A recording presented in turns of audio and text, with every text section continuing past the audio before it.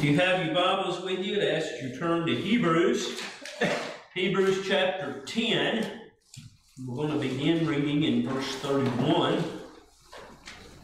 Hebrews chapter 10 and verse 31. And I did not mention, but y'all continue to remember Brother Clark as well. He's home and seemingly to be controlled on medicine with his heart, so y'all continue to remember him.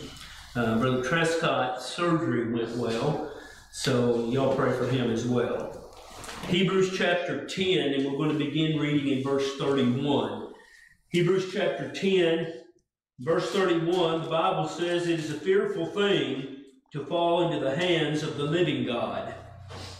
But call to remembrance the former days, in which after you were illuminated, you endured a great fight of afflictions, partly whilst you were made a gazing stock, both by reproaches and afflictions, and partly whilst you became companions of them that were so used. For you had compassion of me in my bonds, and took joyfully the spoiling of your goods, knowing in yourselves that you have in heaven a better and an enduring substance. Cast not away, therefore, your confidence, which you have great recompense of reward.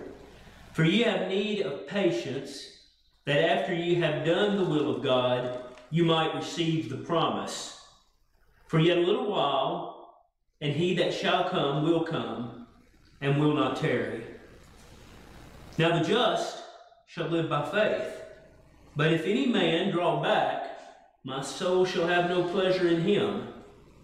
But ye were not of them who draw back unto perdition, but of them that believe to the saving of the soul." Dear Lord, we thank you for your word. We thank you for your Holy Spirit, Lord, that opens your word to us to more than just words on a page, but rather words spoken by you. God, we pray for the lost this morning, that you would save them, that you would touch their hearts, that you even just make them aware of their sinful condition. And we'd be faithful to give you the praise for it. For it's in Christ's name we do pray. Amen. Amen. Now, I'll be preaching. We're going to go through the verses again, but I'll call your attention to the last of verse 39, believe to the saving of the soul. Now, sometimes with Sovereign Grace churches, we forget the simplicity of the gospel. Believe and be saved. Repent of your sin. And we leave that part out, and there's nothing wrong with preaching on the sovereignty of God, and it does prevent false professions, but the gospel is not complicated. The gospel is not difficult. Believe on the Lord Jesus Christ, and ye shall be saved. Mark 16:16. And we need to remember those things as we share the gospel with others. Now, I'll call your attention to the church that's being written to, the very first Baptist church ever at Jerusalem. I believe the writer to be Paul because of the language, but it's never really said who wrote Hebrews, but I believe it was Paul, and I believe the reason he didn't sign off on it is because he had great respect for the church of Jerusalem. He and Peter had some conflicts, but he respected Peter.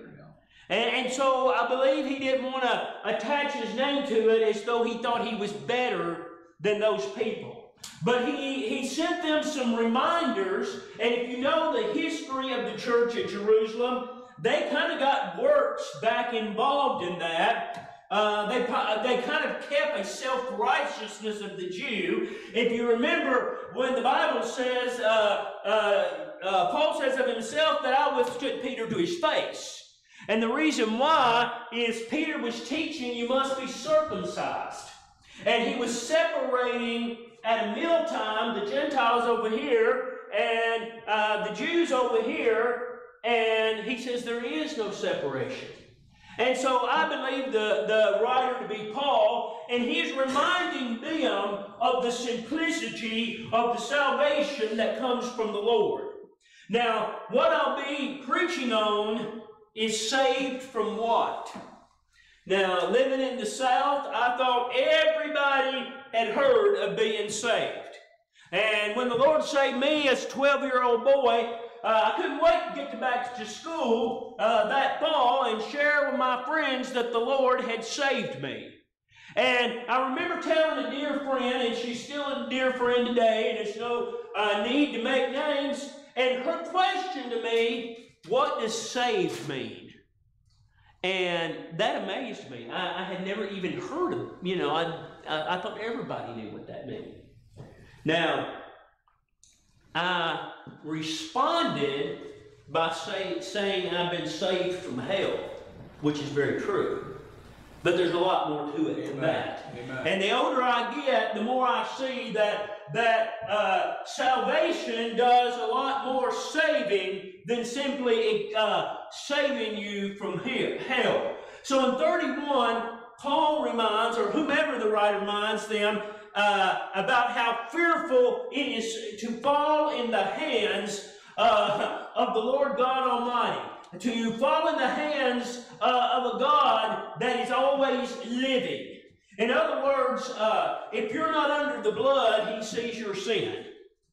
And he hates sin. Brother Jarrett mentioned that. And he despises it. And He has judgment for that. And He reminded the Jerusalem believers, listen, it is a fearful thing to fall into the hands of God. I was witnessing to my cousin, and he ultimately committed suicide one day. And all his answer to me concerning the gospel, well, God is love, so He won't send anyone to hell. So sad that so little understanding of the character of God. So little understanding of whom God really is. And as far as I know, Steve died in his sins and went out into a devil's hell. And that is very, very scary. Yeah. After he died and Steve had killed himself, Mother said, well, maybe he didn't kill himself. And I said, Mama, the gun was in his hand. I think he killed himself. Because of the way she believed is if you kill yourself, you're going to hell. Mm-hmm. The reason he went to hell had nothing to do with the way he died. The reason he went to hell is he didn't know the Lord Jesus Christ. That's what sent Steve to hell. And so we find so much muddled things in the modern day, what salvation is and what salvation isn't, that sometimes things need to be clarified. Verse 32, he says, but call to remembrance the former days, in which after you were illuminated, you endured a great fight of afflictions. Now, one of the best things redeemed people, saved people you can do, remember when the Lord saved you. Remember the joy that brought in your life. Remember the newness of life that you experienced. They were having problems, so he says the best thing you can do is remember when the Lord saved you. And dear friend, if you can't remember when the Lord saved you, you're probably still lost. Not knowing whether you're saved or not is a very strange teaching. I know who Mother and Daddy was, right? I didn't question that. And so you know if you've been born again or not. Yes, no, that's a yes-no question. And so Paul says, you think about how good it was in the beginning. Verse 33, partly whilst you were made a gazing stock, both by reproaches and afflictions. Now, a gazing stock, and my mother and even my wife, when we were newly married, she was like, don't stare at people. And Mama would slap me. And that's a gazing stock.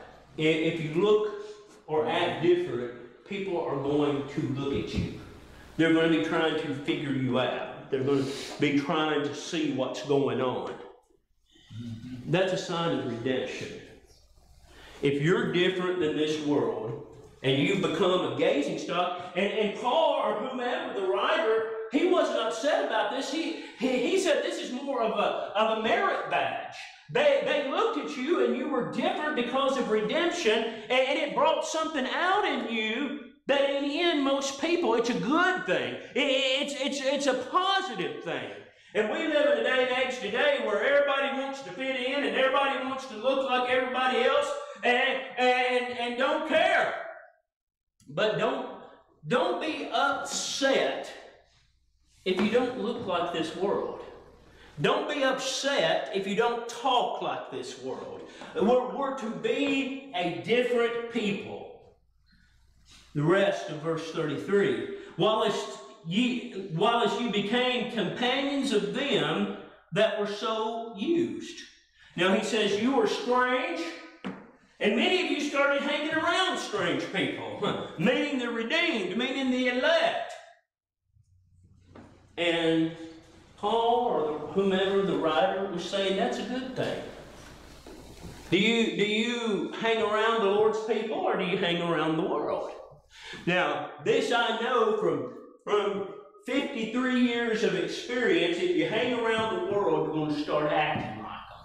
And you're going to start doing like them. And listen, it never ever works the other way. If you're there to be a witness, share the gospel and leave. Because hanging out with them, listen, you're not going to overtake them, they're going to overtake you. Every time. And so we see that as Paul is the writer is writing, he reminds them how they impacted others. Some stared at him, and some joined him. Verse 34, for ye had compassion on me in my bonds, and took joyfully and the spoiling of your goods, knowing in yourselves that ye have in heaven a better and enduring substance. Now, he reminds them, listen, you helped me when nobody else would. Now, Paul was in prison, and listen, it wasn't 3 hots and a cot back then. If you got something to eat, it was because somebody brought it to you. If you had something to cover up with, it's because somebody brought it to you. And in the very same situation, he said, you provided my needs while I was in prison. You know, if you have a ministry like that, it's a joy to you. And if you let it go, it's a discouragement. And he says, just remember how good that felt to be a minister unto one of the Lord's prophets, unto one of the Lord's apostles, and more or less get out of the slump you're in. Verse 35, cast not away therefore your confidence. Now if you underline in your Bible, I want you to underline that because it says cast not away your confidence. And the reason why we as good Baptists, we certainly understand and know we can't be unsaved once we are saved, but I want you to see it says we can cast off our confidence. How confident are you this morning that you are saved? Now, I'm certainly confident and glad and glorify God that very soon, I hope, I'll be at home with the Lord. But I've had in my life times when I wasn't nearly as confident. When my hair was down to my shoulders and I was listening to rock music and drinking and smoking pot, how could I possibly have any confidence? He says, don't give that up. Keep your confidence. How are you going to keep your confidence? If we can cast it away, certainly we should ought to be able to keep it, right? Stay with the Lord's people. Study that book in your lap. Keep coming to church. Those are the ways, if you will, you'll keep the confidence. You won't cast it away. You'll certainly know. Somebody asks you, are you saved? You say, yes. Yes, I'm saved. Why? Because there's fruit, meat for repentance. 36. For ye have need of patience. Now, he wrote this to the church. He's fixing to talk about the second coming of Christ. And he says, your biggest problem, Jerusalem, is you need patience. Now, sadly, but true, I am not a very patient man. But you know what? I've known people that make me look like Job. You know what I'm saying? Just here and now or not at all. I want Jesus to come this very minute. It don't work that way. In fact, the Bible says Jesus don't even know. It says the Father will tell him. Yeah. And so, you know, patience is a hard thing to get. The Bible is very clear on that. You know what brings patience? Experience. Lots of experiences. Lots of depending on others. How many of you ever asked your 15-year-old boy to take you to the store to get a Coke? When I had seizures every week, that was very, very humbling. Did either one of them ever say no? Of course not. They were glad to help me. But it brought patience. And all of you know how much I enjoy Dr. Peppers. I don't like waiting, but it brought me patience. Patience is a rough thing to gain. Waiting for Christ is difficult. But that is what we're given to do. He said, you know, don't be, what you want to do is develop some patience in the waiting for the return of Christ. For you have need of patience, that after ye have done the will of God, you might receive the promise. For yet a little while, and he that shall come will come, and will not tarry. Now, if you look at that through the eyes of man, you'd almost call it a lie, right? That book was written, now it's 2022, almost 2,000 years ago. Yeah. That particular book was probably written about in the year 86, somewhere around in there. And that's a whole lot of patience, is it not? A lot of people have been buried waiting on that blessed hope. Right? Mm-hmm. And you know what? I've known many that were just sitting there waiting and being patient. We all want to go up in the cloud, do we not? I know I do. I've seen enough people die that I know it's a scary thing. I do know that. I'm not scared of dying, but I'm scared how I'm going to get there. You ever seen anybody die with cancer? It's the most horrible thing you'll ever see. They literally just waste away. They died waiting. They died with patience. And so sometimes the most difficult part of our life when illness comes and death is near, it's simply to grow our patience and see how much faith we really have. And yet a little while, he that shall tarry, Christ, the Lord Jesus Christ, shall come, will come, and not tarry. Now the just shall live by faith. The saved, the redeemed, the just by law will wait in faith. Now, I don't know how your faith is this morning. I trust that I'm patient. You know, I want the Lord to come in my lifetime, but you know what? Just as easily, I may be pushing up daisies out there before Jesus comes. Does that mean he's not coming? No. What's the Bible say considering how the Lord God counts time? A day is unto 1,000 years, and 1,000 years is unto a day. We like to see the pedal spinning, don't we? You know, that means nothing to God. That device is something that we created. I don't know when it'll come. But I do know this. My faith tells me that it will come, and I'm anxiously waiting for the day.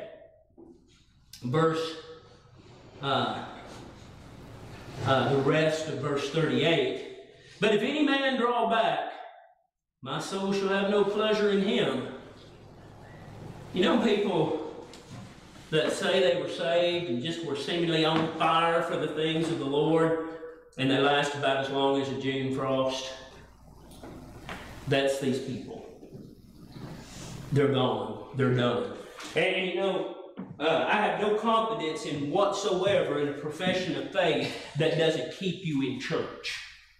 Me and Brother Junior were talking about how people, well, I can serve him just as well on the riverbank.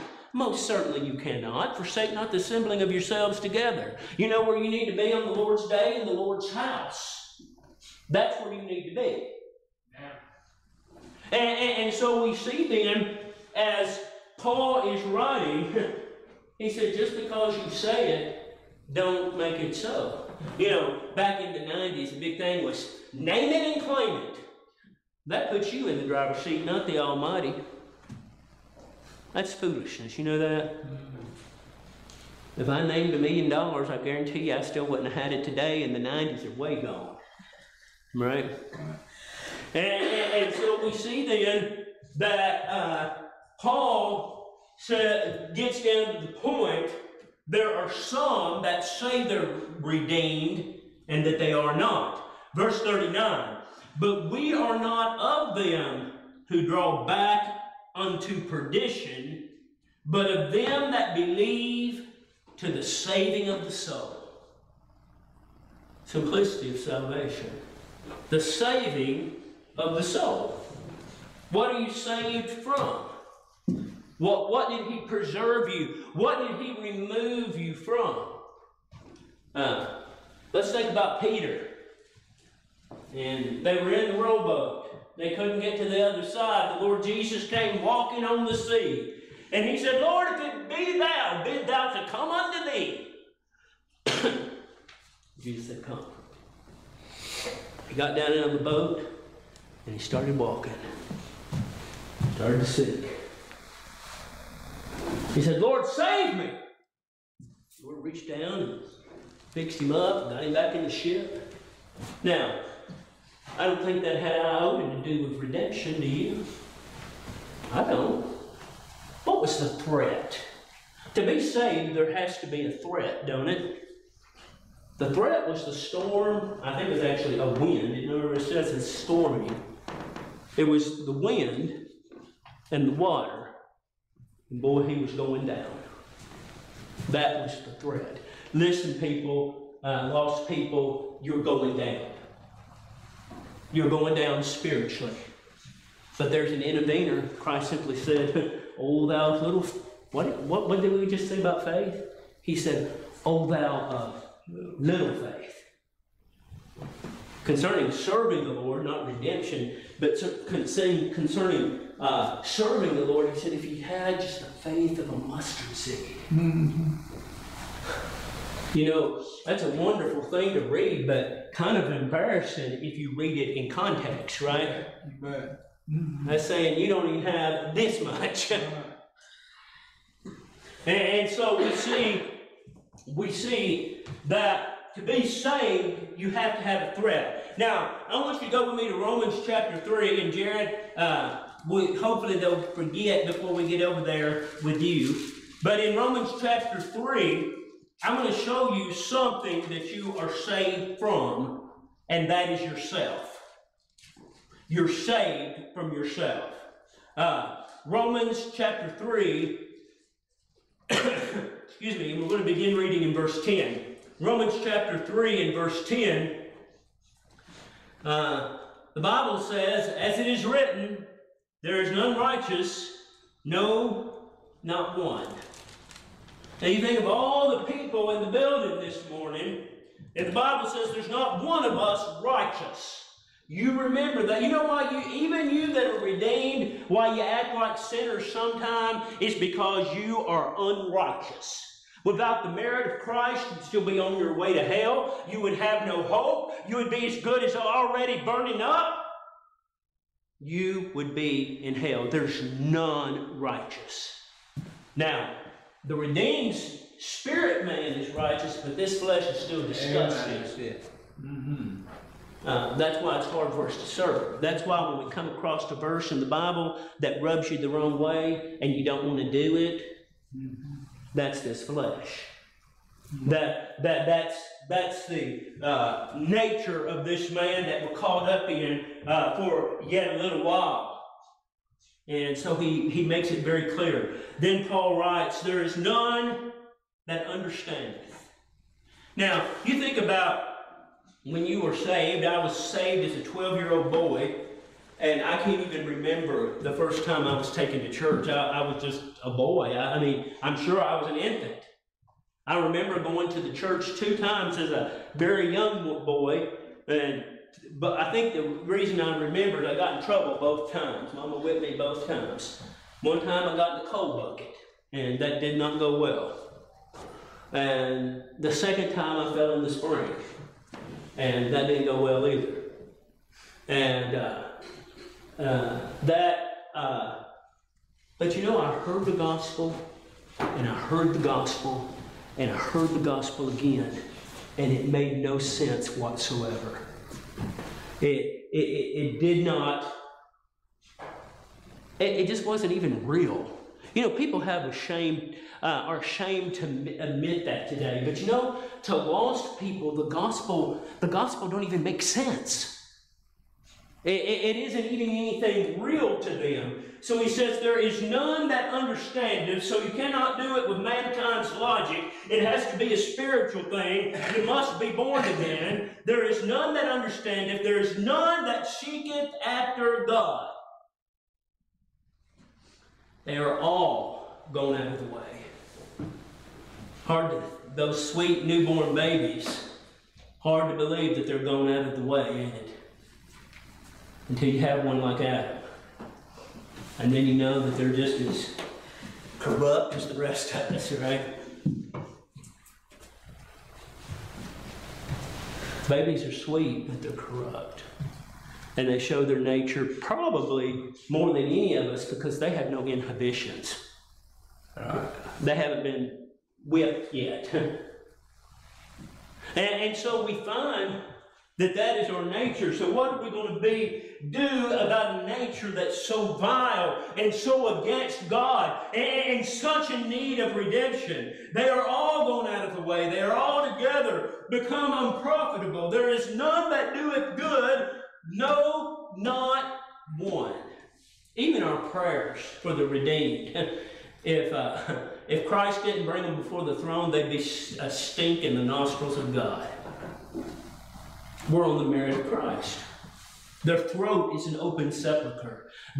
With their tongues they have used deceit. The poison of asp or snakes are under their lips, whose mouth is full of cursing and bitterness. Their feet are swift to shed blood. Destruction and misery are in their ways.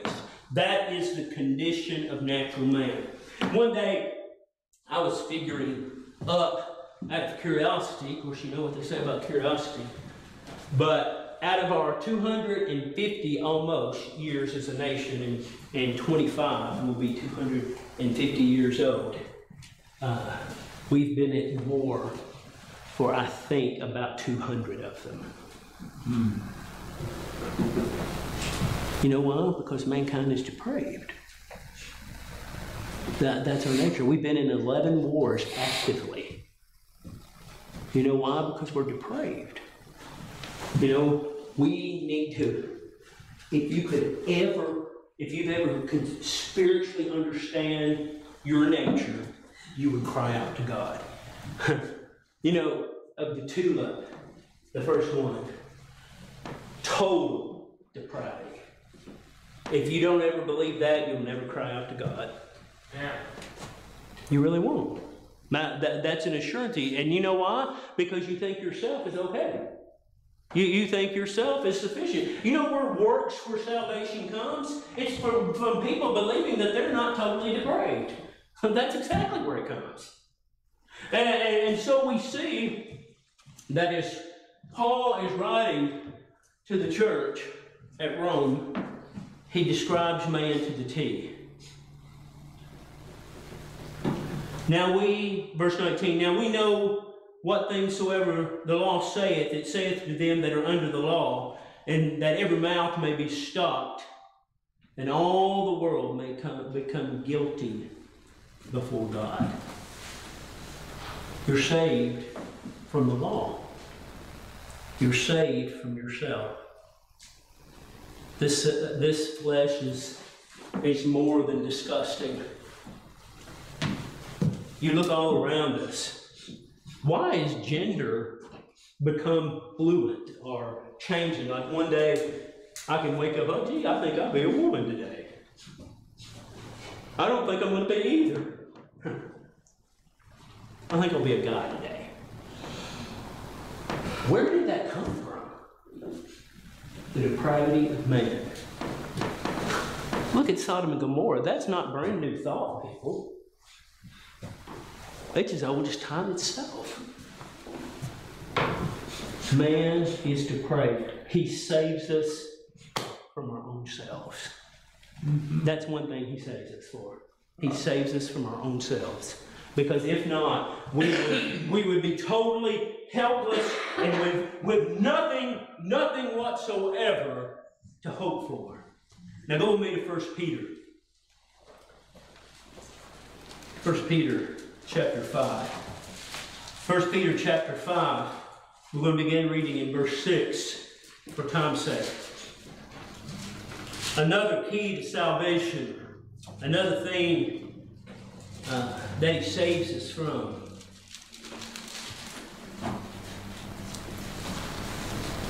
Likewise, humble yourselves, therefore, under the mighty hand of God.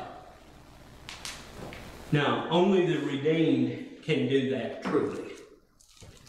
Only the redeemed can accomplish this.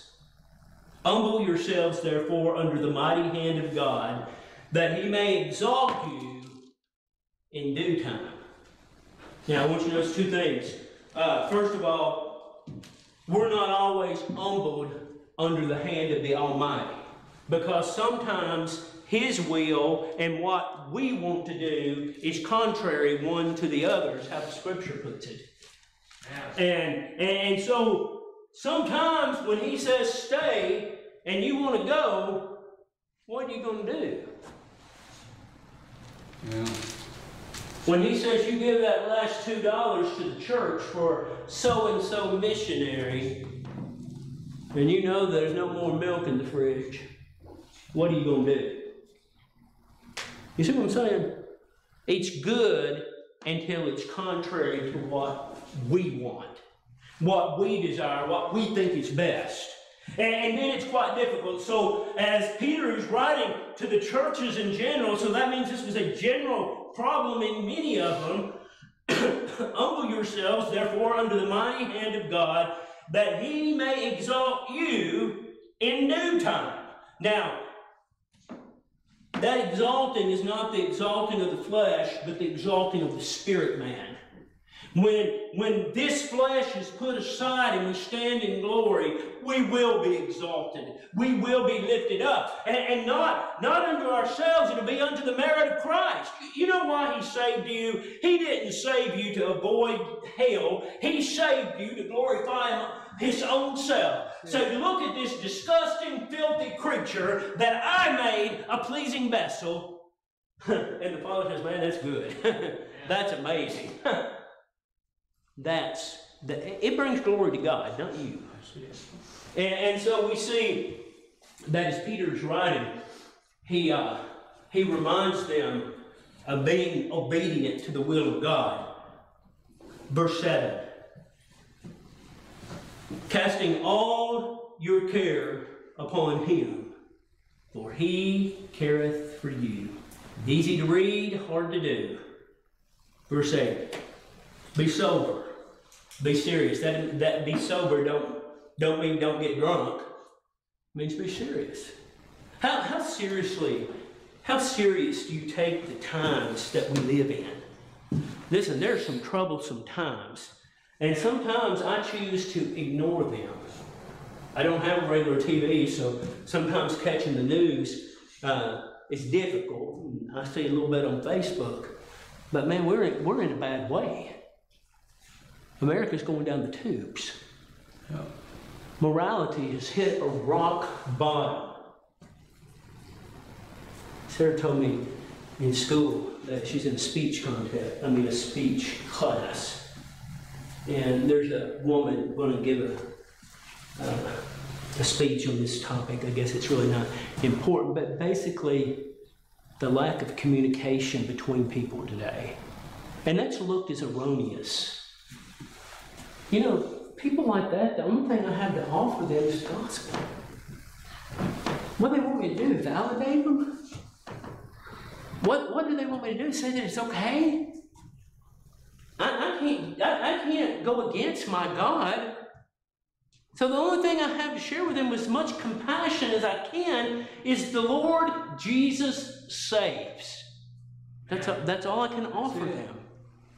And so we find we live in a very mixed up and sinful, horrible day, but Jesus still saves. Now, verse 8. Be vigilant. Be sober. Be vigilant. Vigilant is paying attention to detail. Vigilant is keeping the light on. Vigilant is inspecting. If somebody comes in, look them over. If somebody comes to your door, you know, I personally think door-to-door ministry is about over because you knock on the door and they won't come to the door.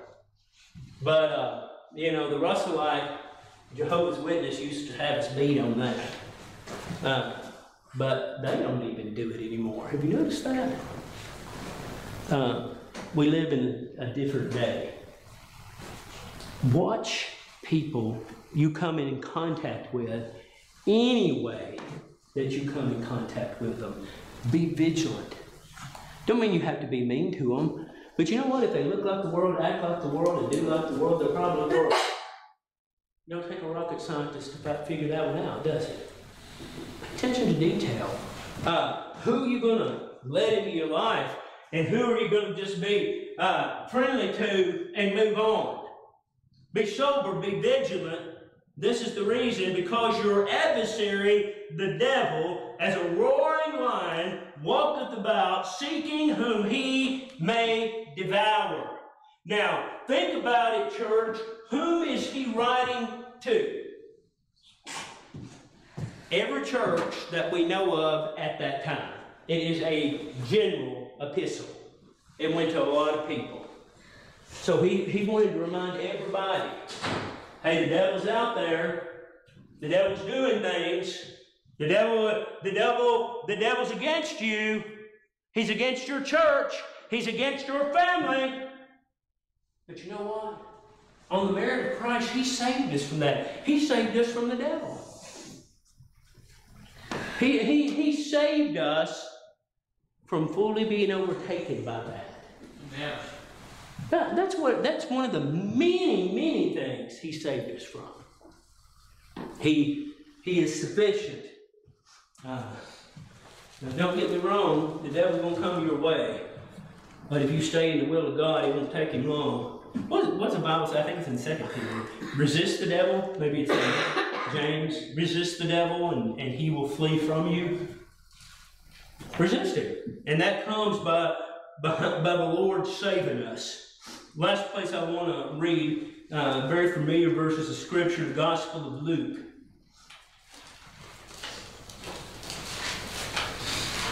Luke 16.